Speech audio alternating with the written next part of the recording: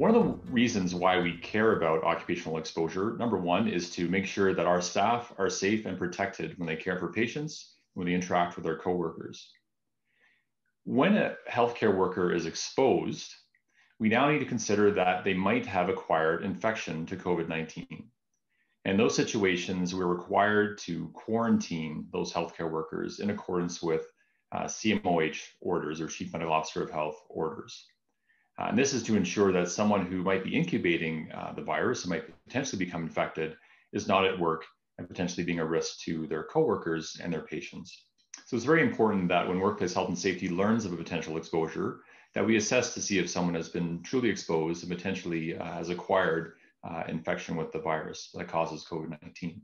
There are many factors that workplace health and safety considers when considering if someone has been exposed. Firstly, we look at the nature of the interaction between, let's say, a patient who might have been a COVID-19 case or a coworker who might have been a COVID-19 case.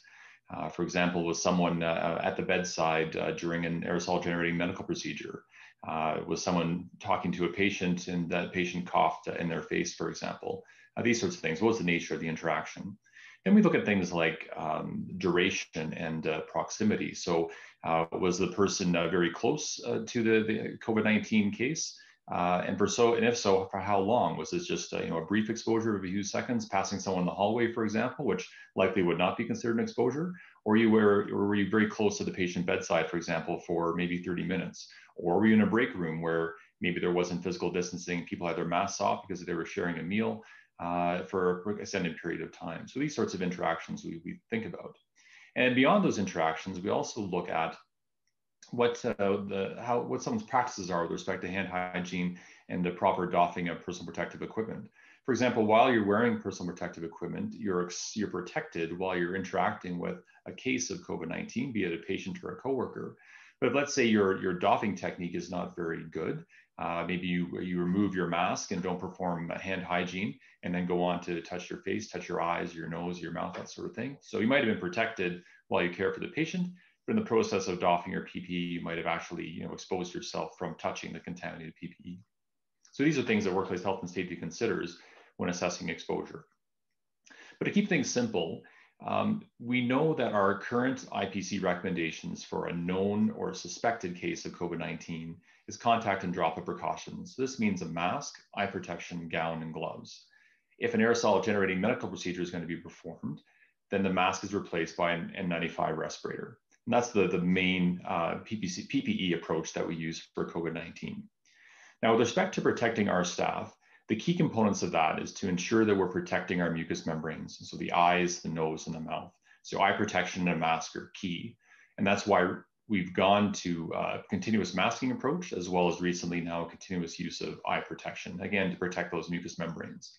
Even when there are times when we might have a patient who we don't realize might be infected with COVID-19 at the time that we're interacting with them. So again, with respect to protecting a healthcare worker, when working with a case of COVID-19, eye protection and mask are what are key to protecting your mucous membranes, your eyes, your nose, and your mouth. In situations where workplace health and safety is assessing an exposure, where you've had close contact with, let's say, an infected coworker or infected patient, so long as that eye protection and mask were in place, you'd be considered protected and not exposed and not be required to be off on quarantine. Now, if a patient is asymptomatic or a coworker is asymptomatic and they're actually COVID-19 positive, all that is required is the use of continuous masking. So let's say you're in a break room with a staff member who's infected and maybe they go on to develop symptoms the next day. So long as you were wearing a mask, then you would be considered protected and not exposed. In the case of an aerosol generating medical procedure, again, the key piece of protection is the N95 respirator. So long as you're wearing an N95 and eye protection when an AGMP is performed, you'd be considered protected and not exposed. And in situations where a patient is asymptomatic, and maybe we only learn about their COVID-19 infection the next day, so long as you're wearing a procedure mask and eye protection, in most cases, the healthcare worker will be considered protected. But again, once we know that they're a case, it's expected and the best practice is to wear an N95 respirator when an AGMP is being performed. And that in a nutshell is how workplace health and safety assesses exposures. Thank you.